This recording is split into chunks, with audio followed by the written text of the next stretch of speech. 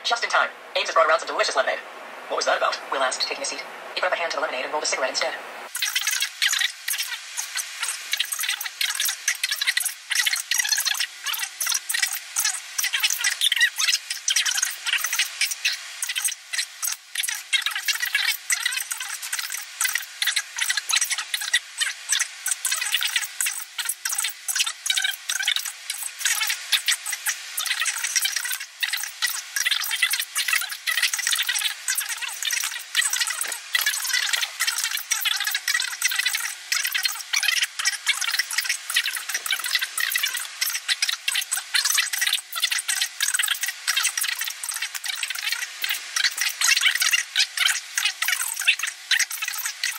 By the time they reached the asylum and settled into a gracious visiting room near the back of the main building, the rain, which had started gently,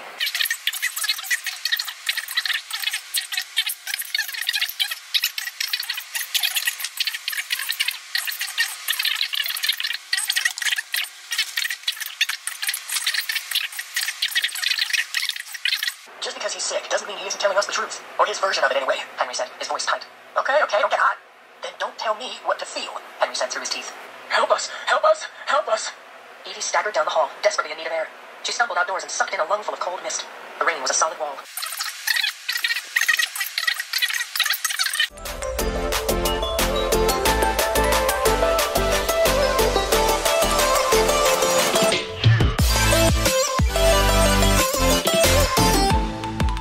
Good morning and welcome to day 2 of BOOKTUBEATHON, where I daily vlog all day long and all my reading. So it is 11:40. I have done makeup because I've got some stuff to film today and some things to get done, and I have finished The Rest of Us Just Live Here by Patrick Ness.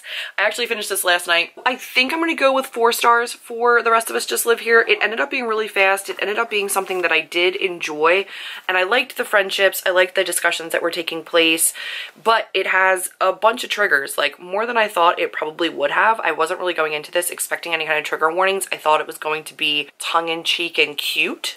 Definitely not. Definitely dark. Definitely a little bit deep. We do have blood, death of an animal, harm to animal. We have like any kind of trauma. Like if you don't like car accidents, this is not going to be a book that you like, because I personally, having just been in a couple of them, I'm not a fan of hearing about car accidents, but there's a car accident in this one. OCD rep in this. We have a lot of triggers for suicidal thoughts, a lot of really dark, depressing kind of topics. So depression definitely gets talked about, anxiety gets talked about, OCD gets talked about, eating disorders gets talked about. So if you've got triggers for eating disorder or OCD, anxiety, depression, and suicidal thoughts, this is going to be a rough one for you. But other than that, it actually was, oh, also bombings in social situations, like of like a social event, and kind of like terrorist-y attacks, not the right one for you. I think I really did like it. So I'm gonna go with 4 stars. It was not too bad. This is my 3rd completed book for the readathon. Also this morning while I was doing my makeup, I listened to more of my audiobook of Before the Devil Breaks You. 48% of Before the Devil Breaks You, and stuff is happening. I'm nervous, I'm scared, I don't think I like it. I mean, I like it, I love it, but it's nerve-wracking. Goals for today. I need to film a couple of beauty videos. I need to film my August TBR, which I have not figured out yet. So I'm gonna film that. It's gonna be a pretty loose TBR because honestly, I don't know what I wanna read. Just not sure. This was my coin toss challenge, so this one counted for my coin toss. So that's one challenge done. Dropped that book, dropped it real good. And then The First Time She Drowned was either green on the cover or A Pretty Spine, because I really do like it. And then what else did I finish? Miss Marvel. Oh, that counted for the wear a hat while you're reading, because I wore my headband while I read. I took off the headband for my update, but I actually had read the entirety of that thing with the headband on. 3 challenges down, potentially 4 if I decide that I want to double up on this particular one. I'm going to read Open Road Summer today, which was something that I've always wanted to do, because I've always wanted to take a giant cross-country road trip. So I'm going to move through this one. I'm only a little bit of the way through. Got to 42% of the way through Rule last night and finished my pages for today. And that one, sadly, I still am not enjoying. I don't think I like the magic system. I'm not particularly invested in any of the 3 main characters or their stories or their plights and secrets and whatnot. So sadly, I went in to Rule expecting a lot. I didn't know too much about it when I requested it from NetGalley, but then the hype was kind of real for it. I'm not loving it. I'm still waiting. Obviously, I'm just under halfway done that one. I kind of want to read Vicious by V.E. Schwab. I also may throw in Radio Silence. I also have an ebook of Ramona Blue. I don't know. I have options and I just don't know what I want to read right now. So I might wait on my TBR for August actually, because I feel like I might just be throwing stuff in. I'm going to put a whole bunch of books up here and I'm going to try to get you guys on like some kind of a wonky tripod so I can film my unboxings, because I do have a couple of things to unbox for you today. Also, reminder, that giveaway link is still open for the Jord watch. You, I believe, get an automatic $25 off of your order, but there's a potential to win $180 off of your order, and you should go and just use the giveaway link. It's like super easy, cost you nothing, couple of minutes, and the potential there for like a really bitchin' awesome watch is like clutch. So 1 package, 2 package, and I'm gonna unbox them. So I'm gonna put you down here. So you saw me do a little bit of my makeup earlier today in this particular angle, which is not like a super flattering one for me. I'm sorry, but it's what you're gonna get. So first up, I'm gonna start with this, which was a traveling book, and it came back to me and I can't wait to look at it. I'm actually gonna probably give you a little bit of a flip through of this because I can't wait to see what everybody thinks of it. This is actually not the traveling book that I thought it was, which is interesting because that means that I have another traveling book out there that I need to keep track of. This one is Invincible Summer by Hannah Moskowitz, and this is one of my absolute favorite books. It is troubling. It's not completely without flaws. Like, it definitely has flaws, but I also bawled my eyes out reading this, like bawled my eyes out. I'm kind of interested to see what everybody said about it because I put a whole bunch of my thoughts in this. This is one of the first ones that I sent out that I actually annotated before it went out, so people were able to read this and get my thoughts as well as everybody else's who read. Amanda read this, Ashley read this, Wendy read this, and Rosie read this. I can't wait to see what they all thought of it and just dive in. I'm really, really excited. But now I'm wondering where my Hazelwood is. I don't have my Hazelwood ARC back that was a traveling book. I gotta look into that one because I want that book. I love it. Anyway, I will show you a flip through of that one in a minute, but first I have a book depository order that I placed that I had to have. This feels so tiny. So this was a little bit of a treat to myself. The UK versions of books, especially UK paperbacks, are really, really affordable. I think this was $7. Book depository is free shipping, and I used my link because I always use my link when I order. So I got this lovely bookmark with this. It's like a ticket. And I bought The Wicked Deep in paperback, which is like a tiny paperback. This one is, as you guys know, one of my absolute favorite books, and I have 2 of the hardback versions, one that I read and annotated and one that Chelsea actually got for me and is signed by Shay to me, and I really, really wanted the UK version. It's got like a little bit of a metallic sheen on it. It's just gorgeous. I wanted to have this version. It's pretty beautiful. Look at that page with like the hand coming up. Oh, so pretty. I just really wanted to have this cover and I really wanted to have this edition. I feel like I just want to collect all things Wicked Deep. I just love it so, so much. That is everything for my unboxing right now. I'm gonna go find lovely homes on the shelves for both of these, and I'm going to give you a quick flip through of this in a minute and then dive into Open Road Summer because I actually can just relax and read for a little bit right now. So next time you see me will be post a little bit of a flip through, and I will be reading Open Road Summer, hopefully. So I'll check in with you guys later. Bye! Always researching first sentences and how the author uses them to grip the readers. This one is an interesting one. Gideon does fall down a lot. Rosie realized that she was using the same color pen as somebody else. Look at all this. This is a ton of annotation and I love it. I can't wait to reread this. I'm trying to remember what color I used. So I did red over here. Which I think Rosie started off with and then realized that I was also doing red and then she switched. So my stuff is in red, but I did annotate a little tiny bit before. I love this one. They used the curse word shit damn and it cracked me up. I don't use shit damn enough. I really should. I really struggled to not give away like plot points. Like I knew the story, so when I was annotating, I didn't want to give anything away. But you guys did a phenomenal job of annotating. Oh my gosh, guys, I'm so proud of you. Look at all this annotating. I know it's hard sometimes, like when you first get into it, you're not used to writing in a book or something, and it's really difficult to kind of get into the vibe of truly marking it up. This is amazing.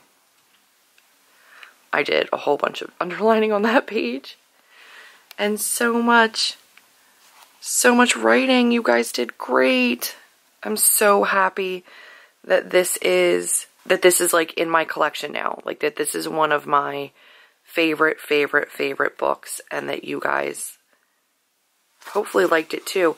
You know what I don't see in here is like a star rating. Like I don't see, oh, here we go. So Ashley gave it 3 out of 5 stars. Rachel gave it 3 stars. Another 3 stars. So it seems like this is a whole bunch of 3 stars. Like everybody kind of gave it 3. Amanda, I guess, didn't give a rating or let me know what her final thoughts were. Where this is like a 5-star for me. Like I can totally 100% see the flaws, but it made me cry so much that like the end pages are like buckled with my tears. So that has been this particular flippy through. If you have not read this one, it does have some trigger warnings. Check out my review on Goodreads, but it's worth it. I love it, love it, love it. Back in my ever-present bed. I don't know why. It's just the comfiest place to read. So I just got done having lunch. I've eaten. It's 2:15 and I've been reading Before the Devil Breaks You. I got from 42% to 55%, which is no small feat. I do listen at double time. This is a long one, so that's quite a while to listen. And January Lavoie is by far the best narrator ever. Like, I just need to look up everything she's ever narrated and just listen to them all. She's phenomenal. If you've not read this yet or you want to continue, I highly recommend the audiobooks. They are absolutely amazing.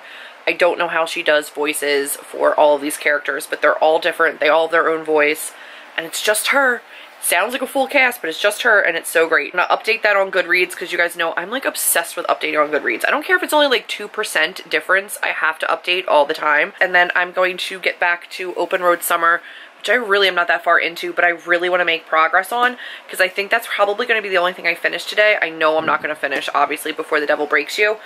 I'm going to give this until like 6 o'clock, and if I don't make significant progress on this or like finish that, I'll probably read In an Absent Dream or look on Hoopla for a graphic novel. I do want to continue with Giant Days. I think I've only gotten up to the 2nd or 3rd volume, so I do want to continue, and I know Hoopla has a whole bunch of those. I also want to look for Moonstruck, I think is the name of the graphic novel. It was like a female witchy romance, or Spellbook on Wheels, I think is another one I wanted to look and see if they had. I do want to definitely do another graphic novel, but right now I only have Hoopla loaded on my phone, and I want to load it on my Nook because I think that that would be a lot easier to read. So I'm going to like put in my passwords and all that, my library card number for Hoopla, and download that on my Nook so that I can like read it a little bit larger. So I'm going to do that as well. I'm going to get back to reading, but so far so good. I really have only done the audiobook all day while I did like made lunch, ate lunch, and did my makeup and stuff. So that is the update. Not a whole lot of progress, but I mean 13% of that audiobook is pretty significant, so not too shabby. I'm gonna get back to reading.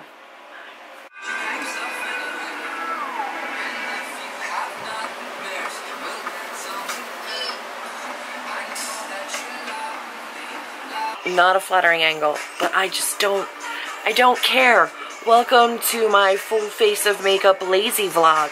I have had 0 footage today because I've been answering emails and just doing stuff, like non-reading stuff. It hasn't been great. It's also kind of rainy and gross out. I've got a little bit of a headache.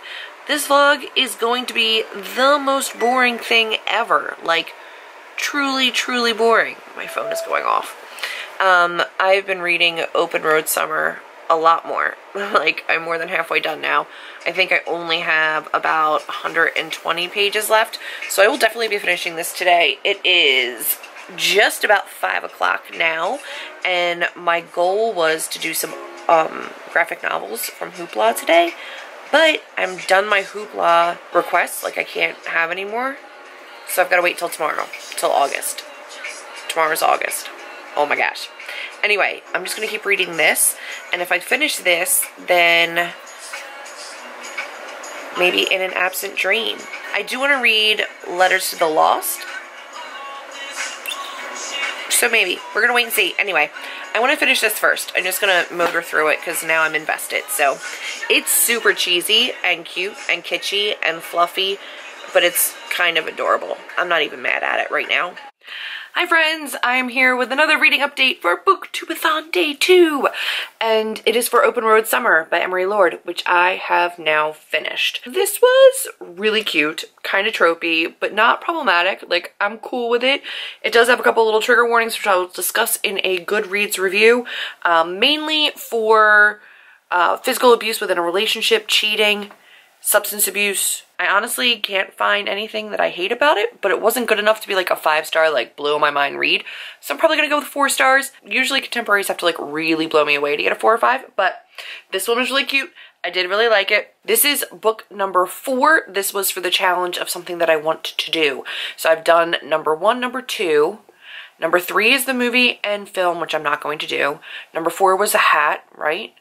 Done that. Green on the cover. Also done that because this is a ton of green and something that I wanted to do. I feel like I don't remember what the rest were.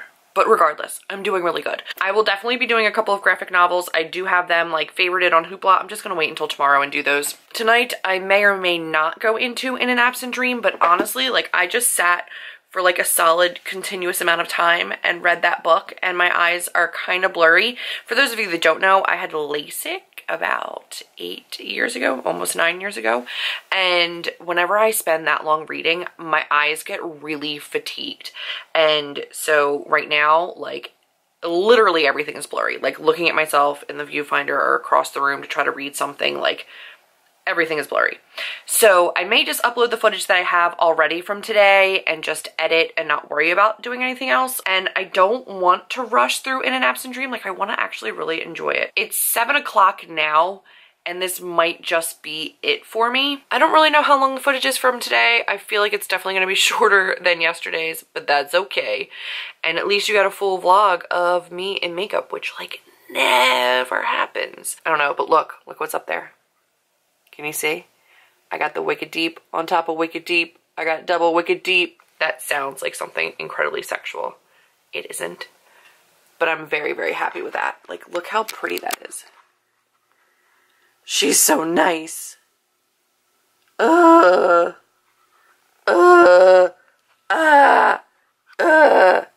pretty. Ooh, I can also change this because tomorrow I'm gonna have to anyway. Oh, that's kind of creepy. In like the best way. Not too shabby, 2 4-star reads. So better than yesterday's 2 3-star reads. I anticipate In an Absent Dream being 5-star. I have 5-starred every other book from that series, which is up there. And I anticipate that I'm going to 5-star this one too. I can't imagine giving it anything less. Like even if there's tiny imperfections, it's just a 5-star series for me. That is it for today for BOOKTUBEATHON Day 2. I am so appreciative of everybody who commented on yesterday's vlog and said like, we love your vlogs. I love that you love my vlogs. I love that you like to come along with me, especially because my vlogs are not that entertaining. I don't brew coffee or sit my camera down to like do artsy things or go out and about. Like I am such a homebody, and because I'm such like a crazy introvert and I know I have such a busy weekend coming up with my sister's wedding, I hermit so that I can reserve energy before like giant social things. So I'm hermiting prior to the storm. So I appreciate everybody who really like is okay with my really subdued and dorky in my bedroom vlogs. I appreciate you so, so much. Maybe tomorrow I will give you a sneak peek of what my dress looks like. It is really, really pretty. I am really happy about it. And then Thursday I go for a nail appointment and then my eyebrows, which need to be done so badly. And then a couple errands for my sister. And then Friday is rehearsal and rehearsal dinner. And then Saturday is early morning hair and makeup. I gotta redo my hair too. I gotta redo my roots, which I'll probably do tomorrow night. And then the wedding. And then Sunday, if the weather holds up, will be a double-header back-to-back baseball game for my new brother-in-law. And I think we're gonna try to go and cheer him on post the wedding, which could be special. Like, I don't know what shape I'll be in to do that, but we'll see. And then I'll close out the vlog with like one last like maybe reading update, but I don't think I'm gonna get a whole bunch done those days either. So I'm gonna go upload this footage. That's gonna be it for Booktubeathon day 2. Thank you to everybody who just found me through Booktubeathon. I've tried to go back to your channels and check out some videos and subscribe as well. I love being a part of this community. It is one of the best things ever. And I've been watching everybody's vlogs, trying to like comment on as many as humanly possible. Thank you for hanging out with me on day 2 of Booktubeathon. If you like this video, please do give me a big thumbs up, click subscribe, and I will see all of you in my next one.